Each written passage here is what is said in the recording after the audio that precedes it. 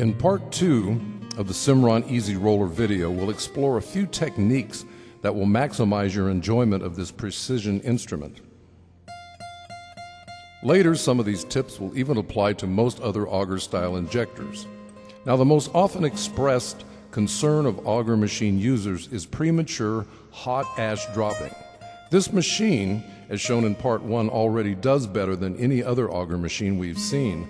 And by the way, note the flip-top feature of the catch tray lid, as it really cuts down on tobacco mess when closed and makes cleaning the nozzle each time easier when open.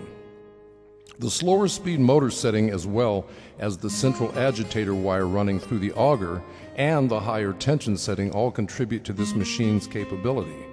But there are even more things one can do to create even more stable sticks. Let's take a look at a typical injection first, during which we will use the hopper attachment. Now, while this hopper does allow one to put more tobacco at one time in the machine, it can require that one hand is constantly pushing on the higher column of tobacco to get it to feed properly. Again, we've set the motor speed to its lowest setting and the tension adjustment to maximum. Now, using the hopper has advantages, but we're focused here on better, more stable sticks rather than mere quantity. Makes a very nice stick this way, but we can do even better. By not using the hopper and feathering and packing the tobacco for fewer sticks at once, you have one hand free to do the following. Once again, note how clean the nozzle is as the tube is put on and the time spent feathering the tobacco. This will make the tobacco feed more naturally into the auger itself and increase how smoothly the tube moves along the nozzle. And more importantly, notice what I'm doing with my now free hand, which is placing very slight pressure with my finger on the end of the tube as it fills.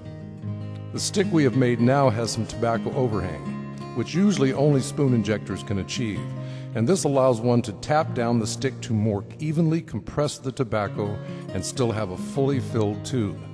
It's a much better stick, but now again, let's make it even better. What you're looking at now is a standard auger tip on the left and one that has been deburred on the right. Visually a rather dramatic difference. You can easily do this deburring on any auger, and the result is an auger which will not tear up the tobacco like most standard augers. The tool used for deburring is an easy to find and cheap emery board, the kind one may use for smoothing fingernails. You start with the more coarse orange side of the emery board, and after all the sharp edges are dulled and rounded, finish it off with the less coarse tan side for even more smoothness. It only takes a few minutes to do this very simple fix, and the resulting improvement in the auger function is dramatic, most especially with the low-speed motor setting of the Easy Roller driving the auger. Now, this next demonstration on a paper notepad is quite revealing, with the original rough auger easily tearing the paper with almost no force applied. After the auger has been properly smoothed out, as you can see, it is hard to even make an impression on the paper. This translates to a great deal less stress on the tobacco strands and ultimately a stick that will hold tobacco far more efficiently. Please note that the latest versions of the Easy Roller already have smooth finished augers from the factory, but this technique will work both on older Easy Roller augers as well as any other auger machine. So let's make another stick now using the cleaned up auger.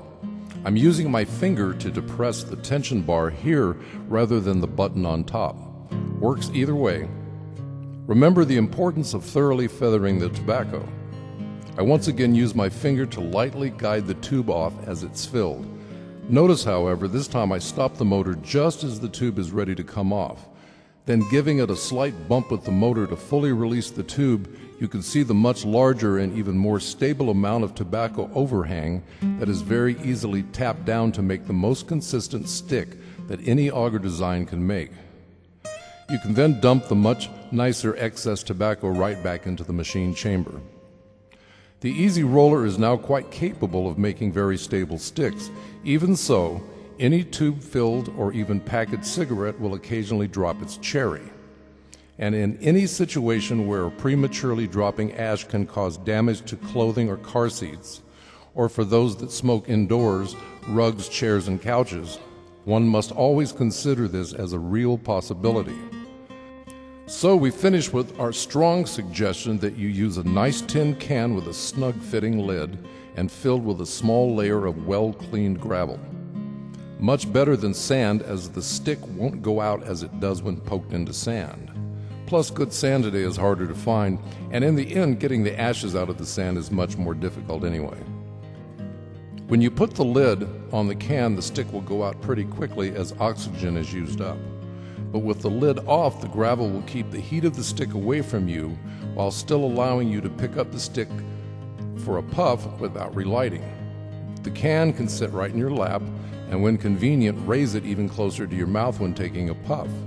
And when you're finished smoking, and have a chance to discard the used butts. They're easily removed and should always be placed in a trash can, not thrown out into the environment. Finally, you only have to use a strainer into which you pour the now butt-free gravel and shake and sift until all the ashes are removed, and then pour the clean gravel right back into the can. This is a simple yet elegant solution for protection from not only premature hot ash dropping, but one that provides far less distraction, especially when driving, and most especially when compared to groping around for your car's ashtray each time. This can will become a very useful companion you can keep with you almost any time you intend to smoke. So make your can a pretty one, and enjoy. The new Easy Roller from Cimarron International represents a true milestone in auger-style injectors. Using the preceding suggestions, we think you'll be amazed at the improvements. And a new patented design change to the wire auger itself has in very recent testing shown this machine capable of making sticks every bit as stable as any other injector method. Read more about this new auger and how to get it in the supporting text to this video in the injector section of Roll Your Own magazine. The new Easy Roller, it's unlike any other.